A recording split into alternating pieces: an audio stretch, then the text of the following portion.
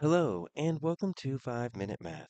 Today we are looking at the fourth grade concept of representing an unknown quantity. This is standard 4.5a in the great state of Texas, and we are using item number 18 of the 2023 released STAAR test. If you haven't done so already, please go ahead and take a moment to pause the video, work this problem out on your own, unpause it, and we will look at our answers together. So we have a family that's paying a total of $44 for some tickets. And all right, we're trying to find how much each child ticket costs. Well, let's draw a picture. It looks like our answer is going to be a strip diagram, so that's fine.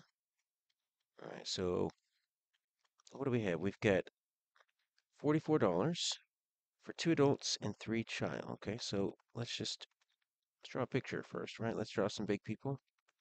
Okay, so let's just assume it's mom and dad, and then 3 kids. Okay, so we'll just have 2 little girls and a little boy. All right, so there we go.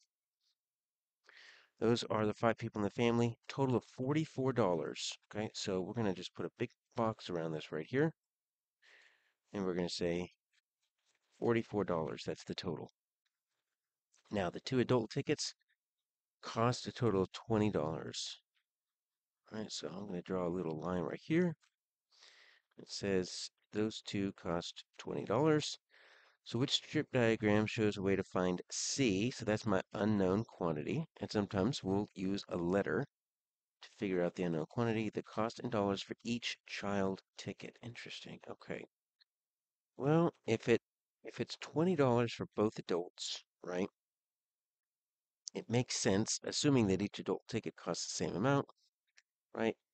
Makes sense that they're going to be $10 each, right? Let's just cut that $20 in half.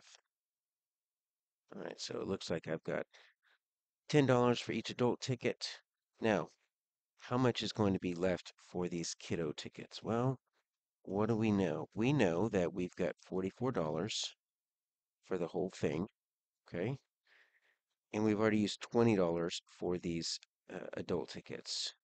So you see how we almost have like a part whole here, right? So let's do this. We almost got like a part whole. So let's take, that's my 20, right? So let's do 44 minus 20 to see how much I've got left. Okay, so that's going to be 24. So looks like I've got $24 for my kiddo tickets.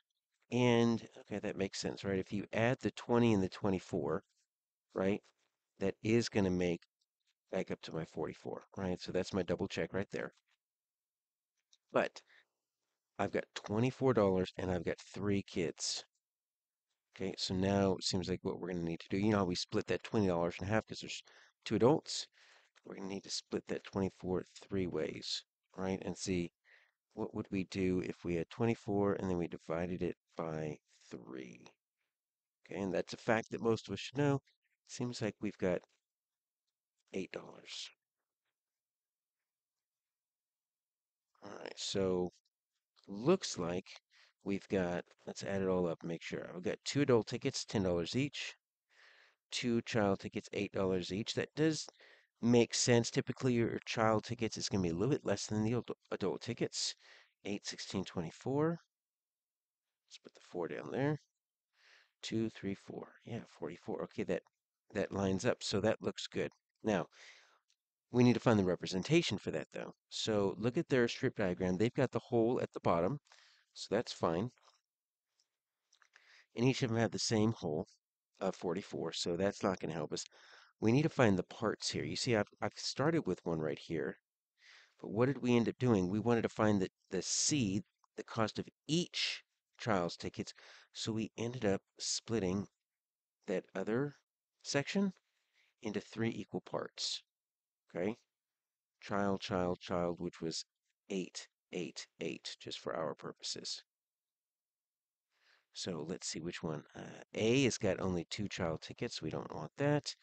That's got 2 child tickets. That's got 3, but it's got 2 20s. There we go. 3 child and a 20. My answer is B.